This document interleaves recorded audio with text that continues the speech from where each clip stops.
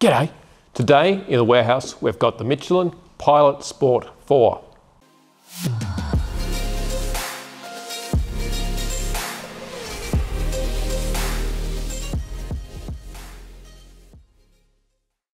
So today in the warehouse we've got the Michelin Pilot Sport 4, which actually replaces the Pilot Sport 3 and probably replaced it about a year or so ago now.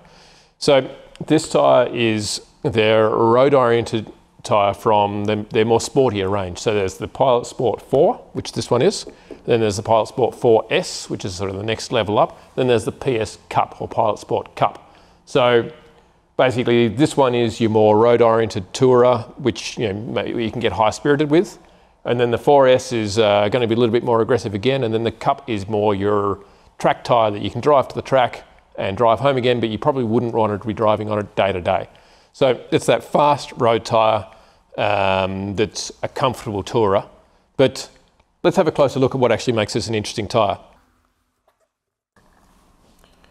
So any tyre in this category is going to have to fight that balance between being a comfortable and safe road tyre with being a fun and spirited, not quite track tyre, but something you can give it some whirling on the road. So they have to balance this with the compound that they use, the siping that the tyre has, and the stiffness of the carcass.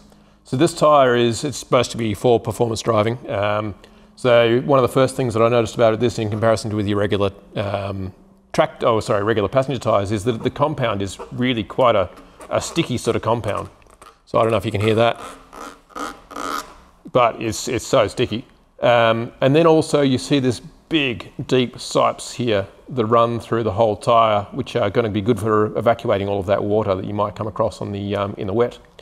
And then also you see these three strong centre ribs that go all the way around the tyre, so there's no breaks in those.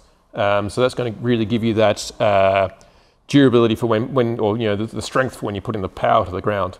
One thing you'll notice though that's a little bit different between this and perhaps a more sports-oriented tyre is that the shoulders are not as solid as perhaps a more performance-oriented tyre, because again that's trying to get that water out there, so it's balancing off between evacuating the water and having the strength here to allow you to corner faster. So this perhaps won't let you corner as fast as a more track-oriented tyre, but it's going to be a heck of a lot safer in the wet for your regular passenger cars.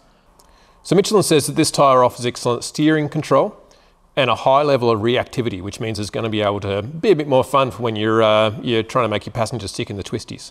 And they reckon it also offers a high level of safety on the wet roads. So that means that hopefully they've found that balance between it being a fun touring tyre and the wet weather performance as well.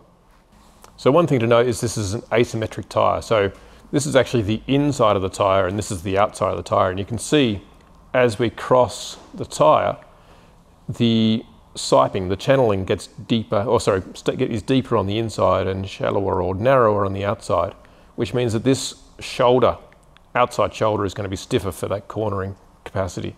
But you've still got the channels on the inside here to get rid of the majority of the water out the back. So the PS4 from Michelin covers quite a wide range of sizes. It goes from, say, your hatchbacky sort of size through to your full-size sedan sort of size. So that's 205, 50, 16, all the way through to 325, 30, 21. So that's quite a narrow profile tyre.